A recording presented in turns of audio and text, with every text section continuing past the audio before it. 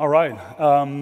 Thank you for the introduction, and I'm really honored to be here this year again. I was here last year, and I was really just blown away at how well done the event was and how well the organizers had really done everything.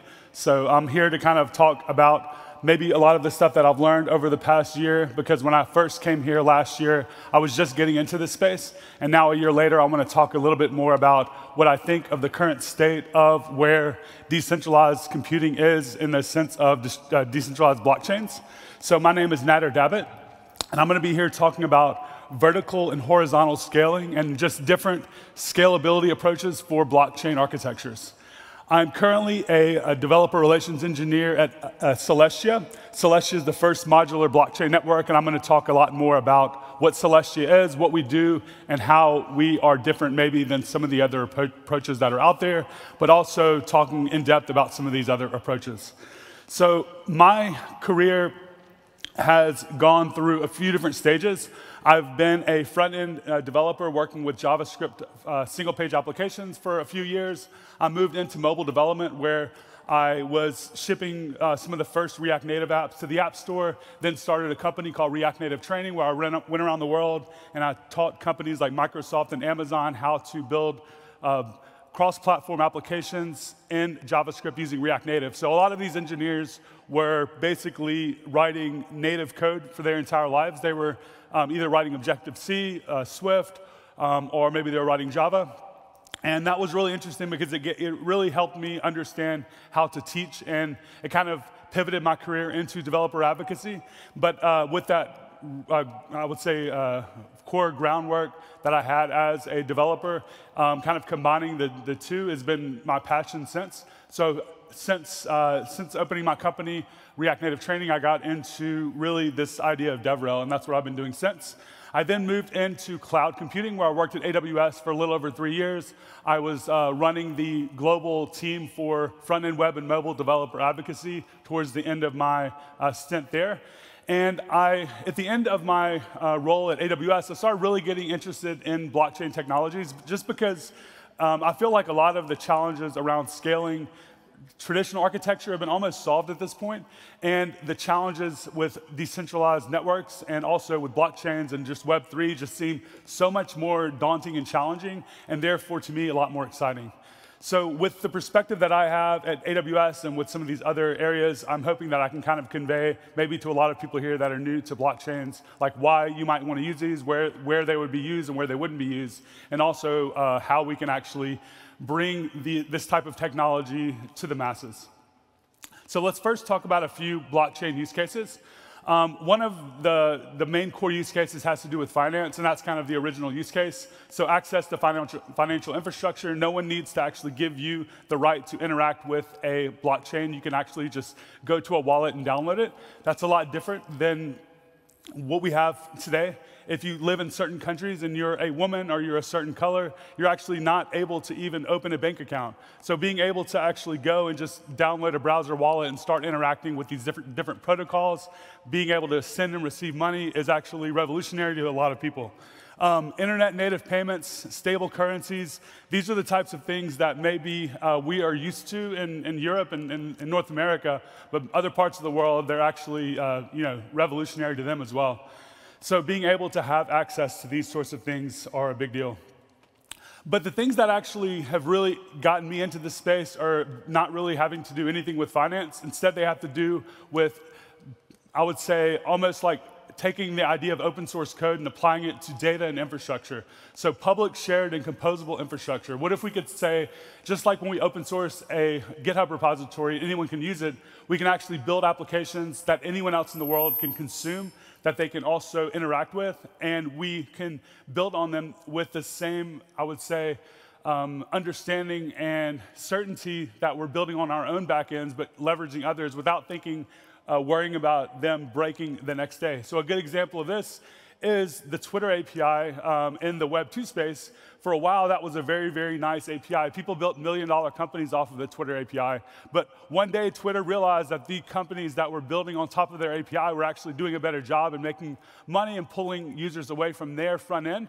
So they started changing things. And then, therefore, you were unable to continue using their APIs the way that you would. So what if we had this idea of an immutable backend and an immutable API that anyone could use, and we know that it could continue working? A couple of use cases that we're starting to kind of see come into play as well are gaming and social media.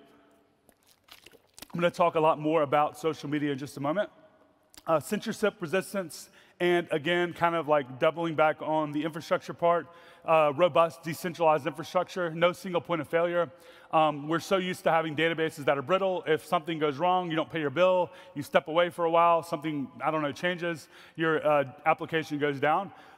With most of these decentralized networks, you have the same application running across an entire network of nodes. So if you have 95% of the network goes down, for example, your application should still be running if the network is still up. So what are some of the challenges for blockchain adoption? There's a few main pillars of, that I would kind of like categorize as challenges. One of them is scalability. That's going to be the one that I kind of talk about the most today. Accessibility. This is, to me, also right up there with scalability, and it's one of the things that I'm kind of passionate about and working towards as well. User experience and security. So let's first touch on scalability. So something that we know already is that databases scale. I worked at AWS, and we had databases like DynamoDB that anyone could actually spin up, and if you were a good engineer, you could actually scale this to an application that could serve 100 million operations per second, because that's kind of like what actually is being done today. So we know it can be done. Even a very novice developer can scale a database like this to millions of operations per second, and it just works. So we have kind of like gotten to that point where if you are an engineer that can build a somewhat complex system, then the actual architecture is going to scale. But what we have in the blockchain space still today is that blockchains actually don't scale. While we're talking about 100 million operations per second at AWS, people on the internet, on Twitter, that work at these blockchain companies are excited about 4,000 operations per second or 4,000 transactions per second. And to make that even worse, a database that we spin up is actually used just for our own application, but these blockchains are shared computing engines for thousands of applications, each with their own user bases. So imagine spinning up an EC2 instance and saying, okay, I'm going to use this instance, but I'm also going to share it with every other application in the world and all their users. That doesn't make a lot of sense, right? So that's just something to keep in mind as we move forward. Another big challenge is accessibility, and this speaks for itself. It actually costs money to interact with a blockchain application. That's kind of dumb, right? Like, imagine going to Twitter or Facebook or Instagram or TikTok, and every time you wanted to like something, or every time you wanted to post something, or every time you wanted to create a profile, you had to pay money. Well, that's actually not very realistic. Most of the time, we barely even are excited about using a new application. People have to beg us to use that, much less us to pay them to use it. So this is just something, again, to keep in mind, and I'm going to talk about how we might solve some of these challenges and how some people are already approaching these challenges. User experience and security. This is a whole domain in and of itself, obviously, and they do kind of go a little bit hand in hand based on a lot of the things having to do with wallets and identity. So wallet UX is bad. Security vulnerabilities are unforgivable. If I mess something up and I click the wrong button, all of my money could be drained, and there's nothing anyone can do about it. And in the user experience department, imagine going to Twitter or Facebook again, and every time you're liking a tweet, you have to then sign a transaction saying that you like that. That's a bad UX, and that's the current state of most blockchain applications.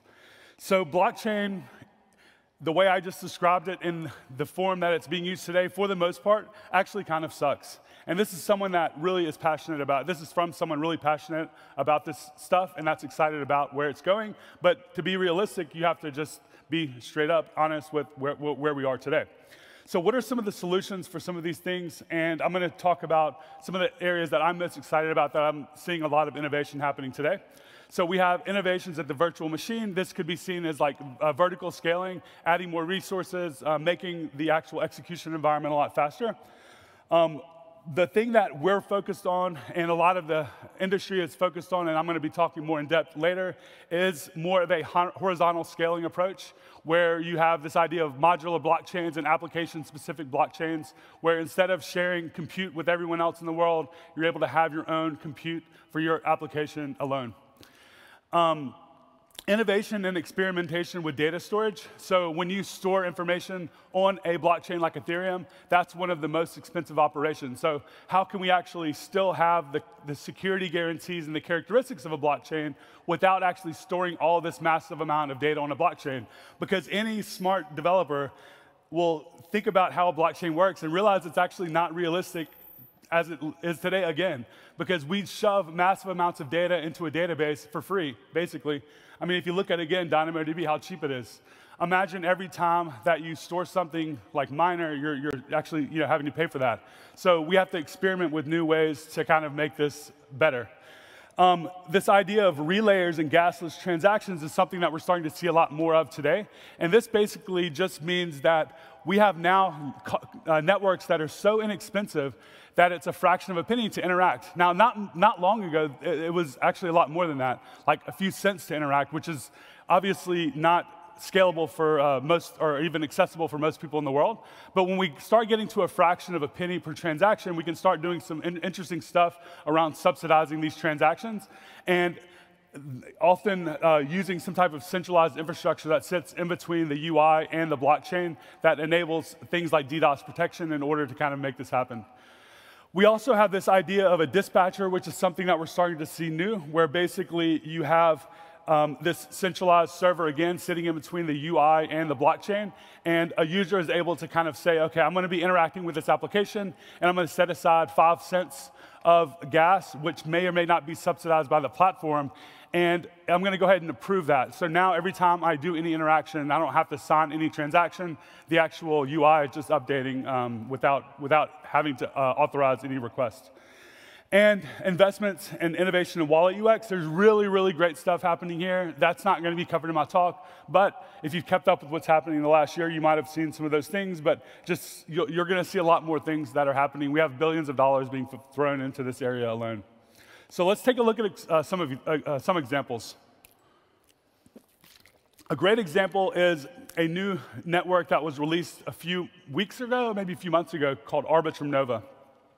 Arbitrum Nova uses a data availability committee for data storage, meaning that instead of storing all of the data that's being saved in the application to Ethereum or another blockchain, it's actually using a decentralized committee of essentially like people that guarantee that the data is going to be available for the application, and offering some on-chain security guarantees around how that's done, while actually not storing the data itself, again, like in the actual blockchain. And the way that this is done, it's basically has a fallback mechanism, meaning that if the data availability committee somehow like isn't being truthful, then it will then fall back to storing the data on chain. And this data is actually just being stored in traditional databases that people are kind of like keeping up to date. And it also kind of uses this idea of a sequencer to batch and compress these transactions. And what they've actually been able to achieve is transaction costs that are less than 1 cent per transaction. It's actually closer to about 1/10 of a cent per transaction. And this is a great use case for non-financial applications, so things like gaming and also for social networks. So Reddit is one of the first companies to actually pick this up for their community points. So with Reddit community points, you as a developer can build gaming, social, and other applications on top of their community point system. Now, why wouldn't they just use a traditional database for this? Well, again, it kind of makes sense for developers to want to build on top of APIs that they can trust and expect to be around 10 years from now or 5 years from now. I'm not going to invest a lot of my own time and effort building on someone else's API, to be quite honest, because I know that I'm now depending my business on what their whim and changes are. They maintain that infrastructure, and that can go away or that can change at any time. So with Arbitrum Nova, basically you're kind of having this compromise between security and scalability or accessibility. Another good example is Lens protocol, and this is more around a combination of a few of these things. So Lens is a composable and decentralized social graph. A social graph is an application that allows you to create a profile, follow a user, see a feed of content based on the people you're following, post content, and view a feed, again, of other people's stuff. And then there's recommendation algorithms that kind of make that happen. A couple of examples of this are like TikTok, YouTube, Facebook, et cetera. And what this basically is a set of smart contracts. And these smart contracts have functions and all these things that you typically would in a regular smart contract. But what they've done is they've built a centralized GraphQL API on top of it that allows any developer, regardless if they're a blockchain developer or not, to interact with the network, not only from reading data like it's in queries, but also writing transactions. So you're given literally just a GraphQL mutation that you can then call. And in their API, they have this entire setup with a dispatcher configured as well as relayers that allow you to offset and subsidize that gas cost to the network itself. So Lens protocol is actually subsidizing the transactions, meaning that this, as a social network, anyone can use it for free, and anyone can interact with it for free, and you don't need to have any tokens or any of that stuff. All you need to do is just have a basic wallet. It's still in a closed beta, but they already have 50,000 members signed up, and this is a quick example of kind of what this looks like. So you open the app, and it looks, and feels just like a traditional application. You can like something. You can retweet something. Essentially, it's kind of like called mirroring. You can post images. You can do whatever you want. Everything looks and feels basically like any traditional application. But if you've ever used a blockchain application, you know you have all that signing and all that other stuff to do. That's kind of annoying. But here you see that we're just going to click post. Everything just works, and it just feels like really nice. So that's just an overview of what Lens looks like. Lens is built on Polygon, which is another network that offers a compromise between security guarantees and cost, meaning that they have their own implementation that isn't a traditional like layer 1 or layer 2 blockchain. It's a side chain, but the transaction costs are so cheap it allows applications themselves and protocols to subsidize those costs. And then finally, we're going to focus on what I'm interested in and working on today, modular blockchains. So a modular blockchain is a blockchain that outsources at least one component to an external chain, meaning it doesn't handle all of those components. So the main components of a blockchain are execution, settlement, data availability, and consensus. Most blockchains do all of these things. We've only now really started seeing this idea of separating some of these things, kind of almost like we would look like separating things in a microservice architecture recently. And it was an innovation that was kind of thought up by Mustafa Al-Bassam when he wrote this paper called the Lazy Ledger paper, if you want to dive into that and then learn more about it. But basically, a monolithic chain does all of these things. A modular chain just breaks them apart. And we've already started moving in this direction with blockchains, really, when you start thinking about how layer 1 blockchains no longer are kind of the main layer. They're now looked at as a settlement layer. So you now have L2s and roll-ups like Optimism, Arbitrum, and all these other ones like Polygon that do all the execution off-chain, and then they roll up or batch transactions in a roll-up on-chain.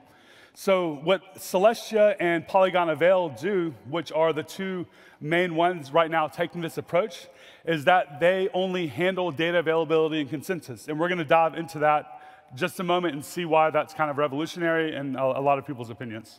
So what are some of the benefits around taking this approach? One of them is scalability. In the traditional tech stack, scalability is just how high the throughput can be, how many operations and transactions per second can our database and our application use or handle without being compromising like the experience or the user experience, with everything just still working properly. It's a lot more nuanced than that in a blockchain architecture because throughput can be achieved with the expense of decentralization, meaning that, yes, you can just have a single database that handles this massive throughput, but once you start actually distributing that across the network, you start realizing that it's a lot more complicated. So with blockchains, the actual calculation for scalability could be looked at more as the function or the throughput divided by the cost to validate a transaction by an average user. So when we look at blockchains like Solana and Near, they're very, very fast and they're very inexpensive, but they're a little more centralized than blockchains like Bitcoin and Ethereum, which are very expensive. So you have this trade-off. So what we're basically all trying to do is figure out a way to achieve the scalability properties of something like Solana or Near while still maintaining the decentralization of something like Ethereum. So how can we move towards this? Well, let's take a look at how we currently verify transactions. There are two types of blockchain nodes. One is a full node. A full node downloads and verifies all of the data on the chain. So if you're running a full node, you're essentially downloading and processing every transaction that's ever happened to come up with the current state of the chain in order to start understanding what the state is and interacting with the network. So full nodes download and verify all data. They have a very high resource requirement, meaning they have a high barrier to entry. And they have only a few people doing this because, again, it's a lot more complicated to do that. In reality, though, most people run a light node. A light node doesn't download the entire state. It only downloads block headers, which are really just metadata that kind of tell you what's going on. But you kind of have to trust these light nodes that they're telling the truth because they don't actually verify the data themselves. But the benefits are that they offer a lower barrier to entry because these can often be run on with very, very low resource requirements. And most of the people that are participating in the security of a network are often running these light nodes. So what these new blockchains like Celestia and Polygon Avail and even Ethereum, the future roadmap of Ethereum are actually also changing to do is implementing this new mechanism called data availability sampling. And data availability sampling is a technique that allows light clients to have almost the exact same security guarantees as a full node, meaning that anyone that is running a light client is now giving the network that additional security that's essentially mimicking what a full node would in the past. And in addition to that, it also enables block sizes to increase without compromising decentralization. And the way that this is done is through a technique called erasure coding. Erasure coding is something that we've seen used in the past for a long time on things like a CD-ROM or a CD. If we scratch a CD, we know that we could potentially mess it up if we scratch it too many times. So if we scratch a disk, we're actually messing up, removing some of that memory. But most of the time when we still play that disk, it actually still works, right? Well, that's done because there is actually duplication of data that ends up being able to still be able to be read based on the erasure coding technique. So what this means in practice is that we now have the ability to scale up the block size along with the usage. So in Ethereum and pretty much every other blockchain, the more users and more transactions that we have, the cost starts going up because we have less bandwidth. But with data availability sampling, these idea of a trust minimized light clients, then we are able to actually scale the block size with the actual amount of users. This essentially, you could consider solves, to some degree, the blockchain trilemma, the scalability trilemma. And this brings the same properties as one of the most scalable decentralized networks in the history of computing, which is BitTorrent. So when we kind of implement this, we're now mimicking some of these same scalability properties as BitTorrent. Another thing that it helps solve is this scalability execution bottleneck. Again, most blockchains are sharing a single execution environment with every other application and every user of that application. Again, this is actually absolutely kind of insane when we think about it. This does not scale. We have a finite amount of resources, and we are trying to tell people that if you want to deploy and build on a blockchain, you need to share that execution environment with everyone else. That doesn't make sense for actual massive scale. Instead, we need to take a horizontal scaling approach and then also maybe inherit some of the things that are happening at the execution layer and at the EVM layer, or the VM layer. So horizontal scaling is basically adding more power to your current machine. Horizontal scaling is adding more nodes. This is kind of a good visual representation of that. With modular blockchains, we are moving towards a future where we kind of already know that they're not going to be just a single blockchain out there because, again, we have dozens and dozens of really great, successful networks that exist. We have Near, we have Aleph, who are both here, that are both sponsors, and we have Ethereum, we have Polygon, we have Optimism. There's literally just countless ones, and there's new ones coming out every day. What we're getting to is a future of a multi-chain world.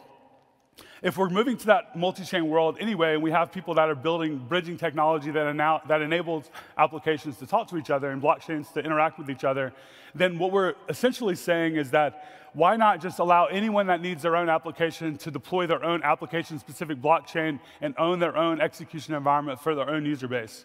And that's the focus of what is enabled via modular blockchains in a couple of different ways. You're able to deploy blockchains directly to the network itself. You're also able to basically inherit some of these other guarantees by deploying to a settlement layer that's deployed to one of these modular blockchains as opposed to using Ethereum, which has a lot of, I would say, backwards compatibility things that it has to deal with. So in addition to that, like when we start separating all these concerns, you now have this idea of being able to specialize at each layer. So if each layer is now separated and you don't have to actually have interoperability with everything happening within the system, you can do more to specialize. You have more flexibility. You're able to experiment more because if I can take a virtual machine that's been open sourced and deploy it myself, why not just make a few minor changes and updates and keep playing around with it and testing it out?